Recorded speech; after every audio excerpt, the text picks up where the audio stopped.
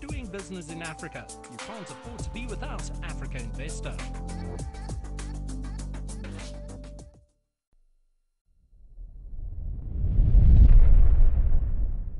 We know from a regulatory standpoint, you know, we're trying to sort of catch all, but before I sort of go into the scope 3, I wonder if anyone knows what, if you could have a picture in your mind, what sustainable finance looks like. There you have it. There you have it. This man was talking about sustainable finance, creating structures before we even knew what it was, going into parts of you know, this globe that were very unpopular. He's probably got many scars on his back and many stories to share with us over a glass of wine, I'm sure. But we're very pleased to have you with us, and we're very pleased that you've now gone from the asset owner, effectively as the former head of Treasury for the World Bank Group globally, now into the vice chair role of the International Sustainability Board. So, you know, the ISSB. So we think that, so congratulations on that first of all. But I was intrigued and interested to see your focus now on, or one of the focuses being on scope 3. And it would be great, hot off the press, to get your views on that, and particularly in the context of, you know, emerging markets, you know, the Just Transition Investors Alliance, and how that might contribute towards companies looking favorably on these issues.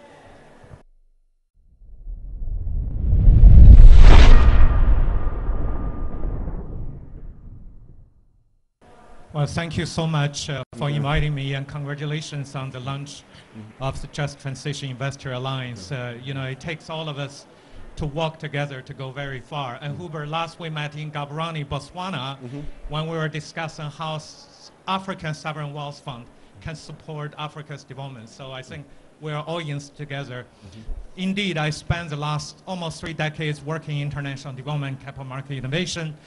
But last month, took on a new role as the vice chair of the International Sustainability Standard Board. So bear with me, let me just introduce a bit of background, hopefully relate to the important topic we're today.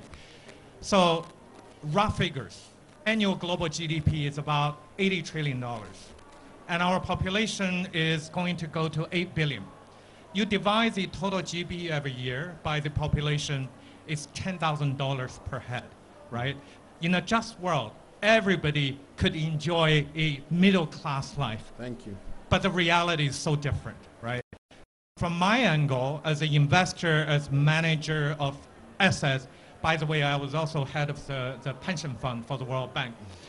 How do we make global capital market work better for just transition? Well, you know, in my neuro, I would say, what gets measured gets done. And therefore, the launch of the ISSB at COP26, I think, is an important step in terms of making a global standard for companies to disclose what they are doing on sustainability matters, material matters, right, that will affect the company's value.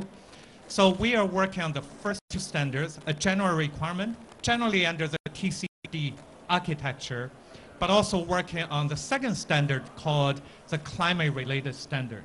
Hopefully by sometime next year, these standards will be formalized, then each country regulator or jurisdiction will start to adopt. I'm here to argue early adoption by African jurisdictions will put African countries on the map to be eligible for international investors, therefore affecting global capital allocation in a positive way.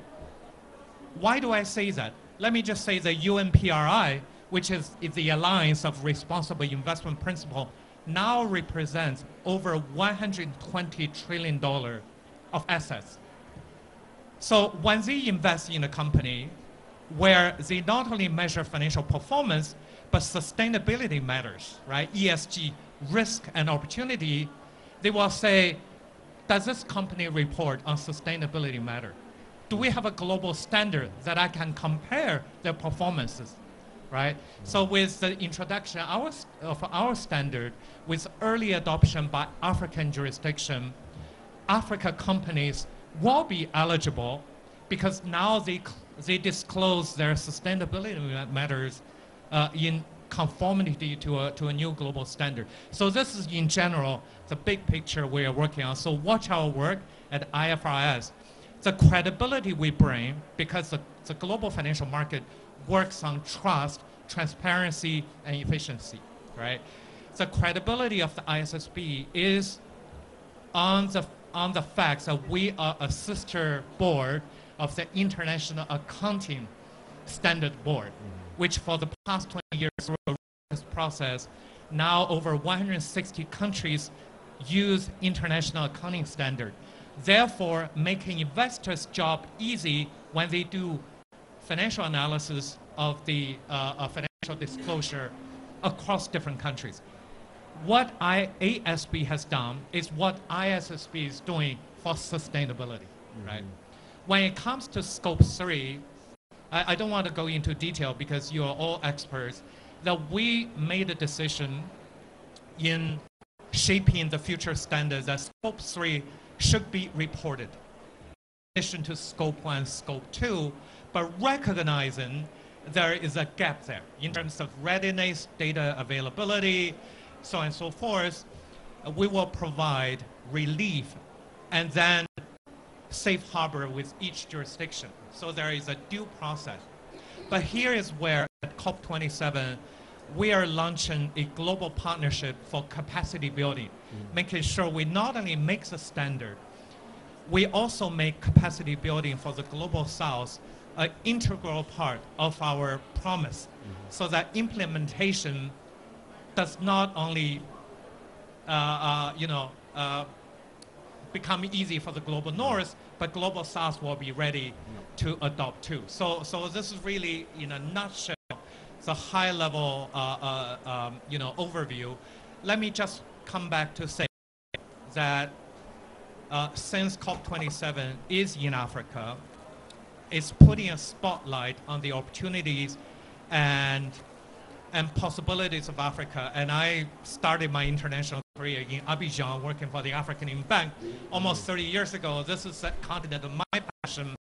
I definitely think that once Africa companies start to disclose what they're doing in terms of transition, climate resilience, social issues, investors will start to invest in Africa, and therefore we will be able to unlock a much bigger amount of investment to enable just transition. So happy to answer questions, but let me just stop here.